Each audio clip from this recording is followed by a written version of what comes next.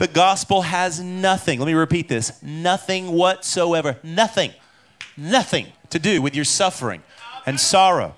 The gospel is joy unspeakable in the midst of your suffering and sorrow. It is the Holy Ghost anesthetic that will bring you through any dark night, through any desert season, through any Red Sea. Because let me tell you, you better be careful, because if you're not, then like our hyper-Calvinist brothers, I doubt there's any in this country, like our hyper-Calvinist brothers, you start blaming God for the problems in the world. You start blaming his sovereignty in a twisted way for the kid suffering in Somalia, for the kid who gets raped on the playground. I mean, I don't like to call people out by name, but we mentioned Piper earlier. He blamed God for Auschwitz. I mean, I don't worship that God. Let me tell you something. He is not the bringer of evil. He is the redeemer from evil. Amen? And let me tell you, whatever the enemy throws at you, he is going to flip it on its head for your eternal good, and that is where the sovereignty comes in. But let me tell you, he's sovereign, but he is also good. He is 100% good. Amen? This gospel is all good. This is the most unbalanced message ever to hit planet Earth. Amen? Glory. Hallelujah. So I want to give you a couple theological terms here. We're talking about trances. Everybody say trances. Now these words are not words that are in the Bible, but they're words used to describe things that are in the Bible. Okay? Because mystical theologians have studied out trances for forever. Okay? Look, the church, drinking did not start at Toronto. Drinking did not start at Azusa Street. Okay? Matter of fact, the church started in the drunken glory in Acts chapter 2. And he saved the best wine for last. Amen? And let me say this also. He doesn't like give you a season of renewal and then pull the rug out from under you. Like I was in a season of renewal. Now I'm in a season of melancholy. I was in a season of revival, and now the Lord's brought me into a season of despondency. Look, renewal could be over. I'm still a closet drinker. Okay? The wine doesn't go anywhere. God doesn't go anywhere. The only thing that goes somewhere is this right here. Okay? He's always here. He never went anywhere. Amen? We don't need a new Pentecost. The first one was just fine. Amen? He didn't go home. He's been here the whole time. You didn't know it. You thought Holy Spirit came into existence the first time you felt him and fell over in a room? Oh, Holy Spirit appeared. Or even worse, you think you can get the Holy Spirit of God into somebody? You think you can lift up God and throw him into somebody? He was there long before you were. Amen? Only the life, death, and resurrection of Jesus could pull that off. But anyways, here we go. I am on a lot of rabbit trails. Let's see. Bring it back to base point, Paul, right? Paul. And then we were talking about, some theological words and trances. There we go. Mystical theologians. We're getting closer to it. We're getting closer to it. And then, where was it at? Oh, yeah. Drinking didn't start with Azusa Street. And then I was saying that, he doesn't come and go. Like we think of seasons in these weird old covenant type of ways and stuff. And there was one lady this one time, and she was a prophetess apparently. And she was really having trouble because people were having more fun in my meetings than in hers. So she released this national word, which is how you do it. And she said, next year, the wine is going to dry up. And the fire is going to come. I'm like, ooh, must be prophetess, speaks in parables. I was like, look, honey, I don't know where you're drinking from, but Emmanuel's veins ain't going nowheres. I am grafted in. I am plugged in. I can't be pulled away. Amen. I'm stuck.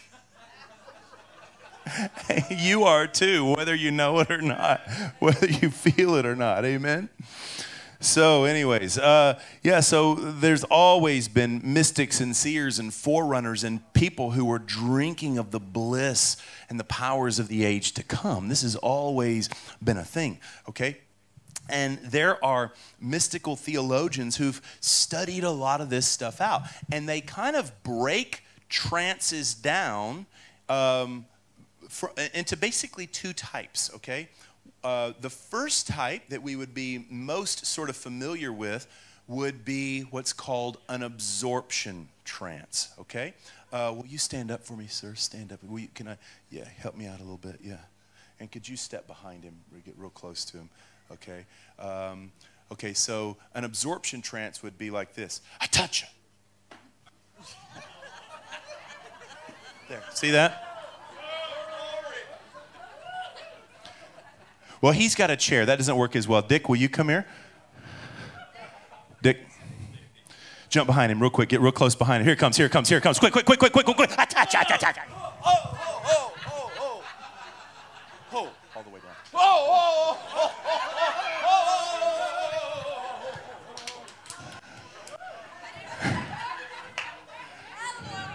Okay, just leave him there. That's good. You can leave him there. Leave him there. Leave him there. Leave him there. Leave him there. Okay. Okay. See how powerful that was? The way he just fell over like that? So that's generally what we think of as an absorption trance, when somebody's just out, okay? A lot of times that's what we think of. And to think like absorbed into God. You don't know where you end and where he begins anymore. You're just keep him there. Just keep him there. Keep Dick. Down, Dick. Down, down, down, Dick. Down. Powerful. Look, he fell over again. Powerful.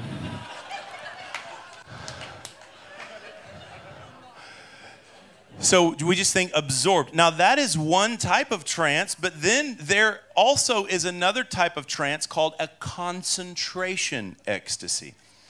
And in a concentration ecstasy, you're actually able, your senses are still working, okay? In a absorption trance, your senses fly out the window, okay? But in a concentration ecstasy, your senses can even be heightened.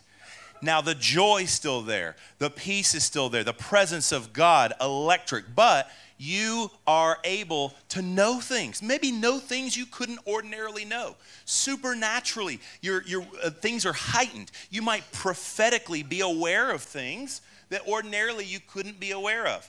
Jesus knew the thoughts of the people when he was preaching, okay? Sometimes I'm preaching, I know people's thoughts, think clean thoughts, okay? So there's different things that, sometimes it's like multitasking in the glory. Like if you're a ditch digger and you're digging a ditch, well, you guys do a lot of canal digging around here, don't you? So you're digging a little canal and all you see is the dirt in front of you, okay? And that's all you see, and that's the limitation of your vision, okay? But then imagine you were up on a mountaintop, right? You guys have mountain ranges in Netherlands, right? So you're up on a big mountaintop, and then you can see like broad vistas, multiple things at the same time. You're taking in, like imagine if you weren't just limited to 10% of your brain.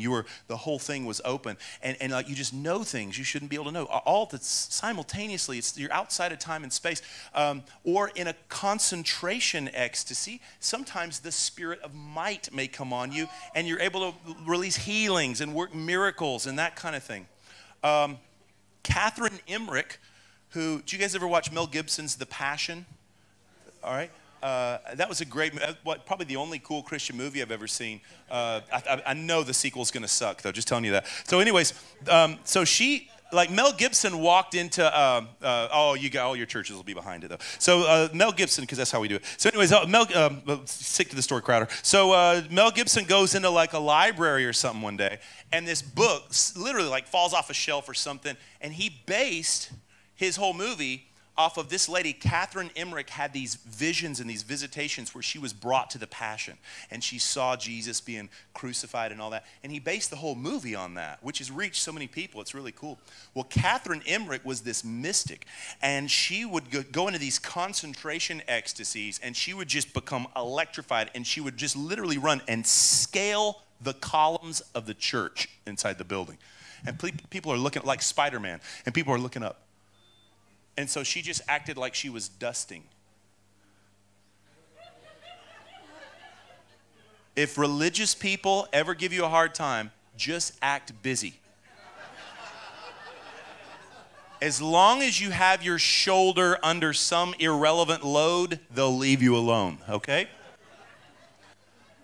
So weird supernatural things can happen in a concentration ecstasy. It could be like you just know things, prophetically know things that are like beyond your senses, or you may move in things, do things, okay? Like when I'm preaching, it's better if I'm in more of a concentration ecstasy, because then I can speak intelligent Dutch for you.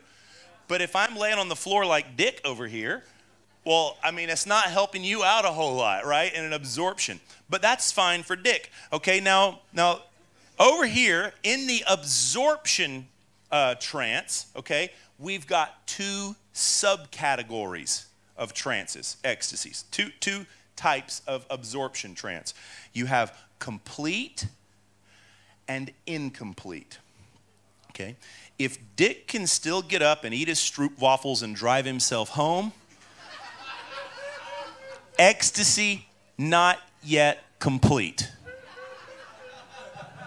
But once Jop's wheeling him out of here in a wheelchair, driving him home, tucking him into bed tonight, ecstasy complete. So with an absorption ecstasy, it's about your will and your senses are just totally given over into the presence of God. And it's more about a complete overmastering of the glory of God in that sense, okay? And so John G. Lake gives a definition of that in that sense. He says, now what is a trance? A trance is the spirit taking predominance over the mind and body. And for the time being, the control of the individual is by the spirit. But our ignorance of the operations of God is such that even ministers of religion have been known to say it is the devil. Dun, dun, dun. One of the things that happens in an absorption ecstasy, something kicks in called ligature. Everybody say ligature. Okay, that's a big word. You maybe just called it drunk. That's fine. You're not going to remember any of this.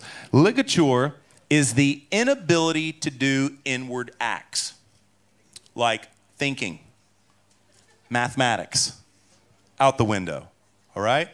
In a ligature, everything just slows down, often accompanied by immobility. Eventually, the inability to speak, the inability to see goes pretty quickly, and the inability to hear. Now, this is all stuff we've seen anecdotally in charismatic meetings, but we didn't realize there are centuries and centuries of mystics in the church that have actually studied this stuff out. We didn't invent this thing, okay? This is not new. This is maybe you just think you're some weird, fringy little thing, and you just, every generation thinks they're the first one to invent the Holy Ghost. I mean, you look at like the first Great Awakening that you had like in the UK and America, and some of it hit here. You had John Wesley, you had George Whitefield. They'd have 1,000 people packed in the church, another 2,000 people out in the graveyard leaning, trying to hear what was going on. And it was crazy. And then, so George Whitefield, he says, I'm going to get out of the church. I'm going to preach outside in the graveyard. I'm going to preach in the streets where the people are. And John Wesley, he's like, you can't preach in the streets. That's heresy. And Whitefield, he's like, well, watch and see. So he goes out. 5,000, 10,000, 20,000 people, 40,000 people, 80,000 people. And so Wesley, he says, okay, I'll be a heretic too. So he goes and preaches. Now, most of it, they were actually, in truth, they were getting kicked out of the churches, but the history books don't say it that way.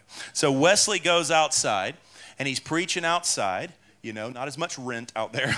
And so he's out there, and then like everybody's gathering, and here's the thing, his meetings were wild.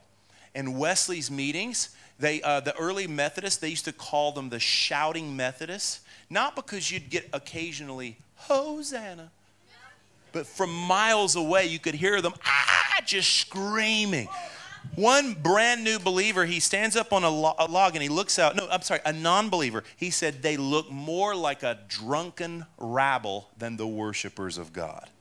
In those days, they used to call manifestations the fits, or Enthusiasms was one of the words. People would write Wesley, do the fits continue? He would say yes, every day, one after another, thunderstruck in the street. And he didn't mean, John Wesley, that sermon struck my heart like thunder. No, he meant let the bodies hit the floor. People would be hammered. And so that was just a very well-known thing in the early Methodist meetings. They literally, in one early Methodist meeting, I'm not making this up. I'm a preacher, but I'm not making this up. They busted 11 rafters in the ceiling of the church. How do you do that? That's a crazy meeting. In John Wesley's own home church in Bristol, UK, I've been in there. I've seen the plaque. One time, the glory blew through there so strong that it was like a mosh pit or something. I don't know what happened, but they busted up every wooden pew in the building. How do you smash a pew? Crazy, right? So these were wild. So George Whitefield, he said, if I let people go that wild in my meetings, I'd never get anything done. So John Wesley sits down with Whitefield and he says, look, if this is God, don't touch it. So that afternoon, Whitefield goes out to preach. People start dropping all around him, going out in trances for hours. From that day forward, he didn't try to stop it. He didn't try to start it. He just let the river roll. At times, he'd have 500 people just mowed down like a Benny Hinn meeting 1700 style. Now, move on to the second Great Awakening. At least in America, I don't know about all your Great Awakenings here, I'm sorry. But in America, 1801, we had the second Great Awakening, which would be like a big revival type thing, right? And so I like the word awakening better because revivals come, revivals go. I don't want revival, I want reality. I want to wake up to what's already going on, amen? So anyways, it's a lot less work too. So 1801, in a cornfield in America, in the middle of nowhere in Kentucky, you had 20,000 people. And for the first time, it wasn't unusual if somebody started to manifest or shake or something. It was unusual if you didn't. Unbelievers are just shaking under the power of God. Preachers, that's a miracle. Preachers are just shaking under the power of God. One new believer stands up on a stump and he looks out and he sees 20,000 people just writhing under the power of God, and then sporadically standing up on stumps and things across the fields. He would see like maybe seven preachers just preaching at the top of their lungs, and then he'd see 500 people just hit the ground. And so that kicked off the whole second Great Awakening, that you have a lot of great, historical revivalists came out of that and stuff. Now, in that move, they also thought that they were the first ones to invent the Holy Spirit. So they made up some terminology, and these ladies would be like shaking, and they'd literally be like bones out of joint the next day coming to the meeting. Their long, hair would whip like a horse whip when they moved. And so they made up names for it, and they called it the jerks.